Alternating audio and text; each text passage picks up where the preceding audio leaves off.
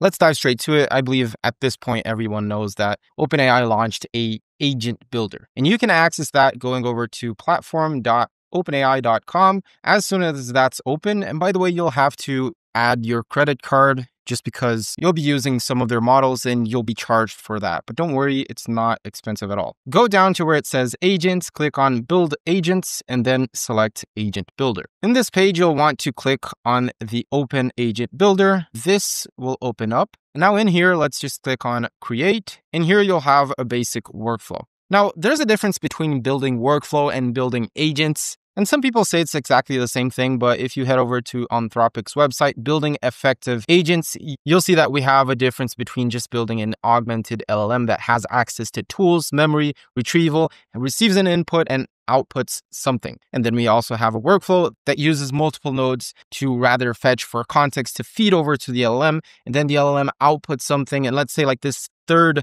LLM call right here could be a way to sanitize and improve the text to then get outputted over to the user. So that's just a workflow. And then finally, all the way down here, we have an actual agent that iterates based on its environment, performs an action, gets its own context. And then if it didn't get to a specific task, then it goes back to its environment and stays in that loop until a task is done. And during that, it can execute a bunch more things. So it's much more independent and does have its pros and cons. But I'm showing this just to say that this agent builder inside of OpenAI actually can build a workflow. It can build an augmented LLM, which is what we're going to build. And it can actually build agents as well. So because of that focus, it's not the same as NAN, which allows you to connect to a lot more third-party tools and just overall implement a more high-level workflow, while the agent builder from OpenAI allows you to focus more on the LLM part. So despite some claims that there might already be inside of YouTube of NAN is over, NAN is done, that's not really true. It's just because people see these bunch of nodes, they see a workflow and they assume, okay, a bigger company like OpenAI built this, so it's completely gonna ruin NAN, but that is far from the truth. Enough talking, let's actually build this and use a bunch of new tools that we now have access to through the agent builder. As soon as you create the workflow, you'll see this start node and my agent node. You can rename this. So what we're going to build is something that answers us based on the documents we provide for it. So document fetching agent, okay? The instructions, we'll leave that for later. The model, you can choose GPT-5 mini. It should be fine. Reasoning effort, just leave it as at low. For tools, let's choose the file search. I've just downloaded this PDF, zero-shot continuous prompt transfer. It's just a study from Archive about, zero-shot prompts. We'll use that by uploading it right here. Just select the file, click open, and wait for it to finish uploading. It should be pretty fast. And after that's done, just click on attach, wait for a second. You'll see this tool attached down here. Now, instead of outputting it as a normal text, you can output it using a widget, which is also something new from OpenAI this I found pretty interesting. They're just not generating the widgets as intuitive, as correct and improved as they could be, but you'll see that in just a second. If you click to create, now you'll have access to a similar ChatGPT interface where you can specify anything and create these widgets right here. So if you're creating something related to, let's say you have a coffee shop and you want to sell these products, you would now be able to display this interface with a purchase button and add to cart all inside of the chatbot. Not only that, but you can actually create your own components. These are some attempts of me creating my own widgets.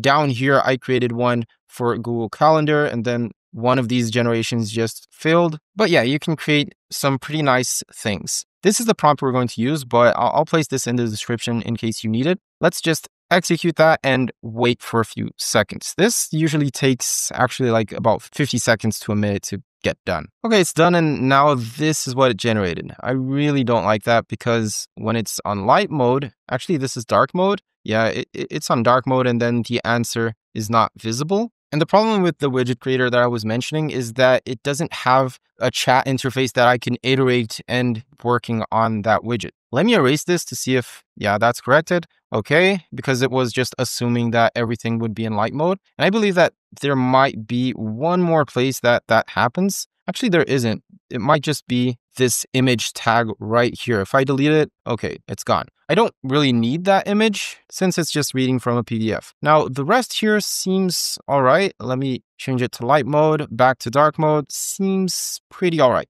Okay, now let me check if there aren't any further errors. Nope. So now I can just go up here and click to download. Please fix all errors in the editor before downloading the widget file. You get this error frequently, and just by checking here, it seems like there are no errors. So you can just refresh the page. As soon as you refresh it, try clicking download again, and it will finally download that widget file. Now go back to the agent builder, click to upload a widget, select that widget, click open, and you'll see its interface right in here. You can close that. And now for the instructions, this is the system prompt. First, let me click to expand prompt, and then let me add this. So this agent has a tool that can access my files, mainly research and study materials. It should help the user find what they need based on the information gathered from those files. So it's just a brief explanation. Then the output must be displayed using a widget that represents everything in a clean, well-designed layout. This should be enough because as soon as we add the dot widget to the agent, it should be able to understand which is the output format that is specified down here. Okay, so with that all done, we can now click to preview and let me send out this. What does the document conclude about the main topic? Let me hit enter and see if it can fetch that just fine for us. All right, so it's done answering. It fetched for that inside of the file, and then its response was basically a JSON. You're not really seeing the widget here. And I mean, I think that's a problem with this chat interface, not identifying that it needs to use the widget or not being able to render the widget's tags. So the way we're going to run this is actually closing preview. Let's click up here where it says code, click on Agents SDK, select TypeScript, unless you want to build it in Python. I just prefer using TypeScript, so just copy that. Now, what we're going to do is use Claude Code to build our chatbot interface inside of Next.js. So all I have here is VS Code opened in a folder called Agent Builder Test. Let me run Claude. So Claude dangerously skip permissions. Be careful with this flag. And let me just specify, please create a Next.js app that has a nice chatbot interface. Use ShadCN. Make sure the chatbot has a nice design along with being easy to use. It should also use this, and then just paste in whatever you copied from the agents builder. So there it is. And now let Claude work on that. Okay, it seems like it's done. It created a .env.example. Let's copy that and create our own .env, place that in there, save. And now let's go back to the platform.openai, but now just to fetch our API keys. Just click on the API key there, click, I'll just type in test. There might be, yeah, there's already an agent test there. Let me click to create. I'll delete this in a second. Just replace the key in here. Now let me just add a new terminal, go inside of that folder and use npm run dev. It should run just fine in the port 3000. Let's visit that and see how Claude Code built our chatbot. Now let's make the same question we made previously, which was, what does the document conclude about the main topics? Now remember, all of those documents that you added here inside of the builder will still be used. You don't have to import a new document anywhere else. It's already fetching for that document from within OpenAI. So if you select tools, then click on this specific PDF file,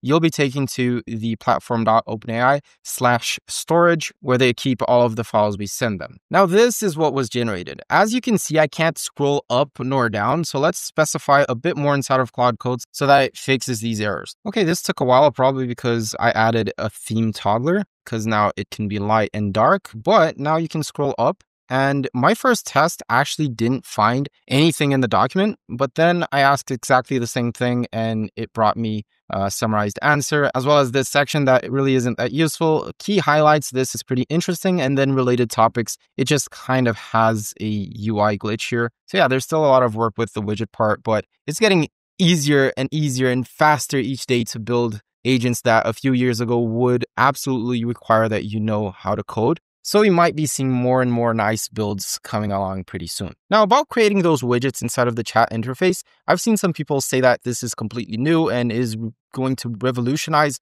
chatbots and everything, but we have had that for a while now. already from Vercel, Vercel's AI SDK. So this is one example. You could click on what is the weather in San Francisco. Don't know if it's going to get it right. No, I want from San Francisco.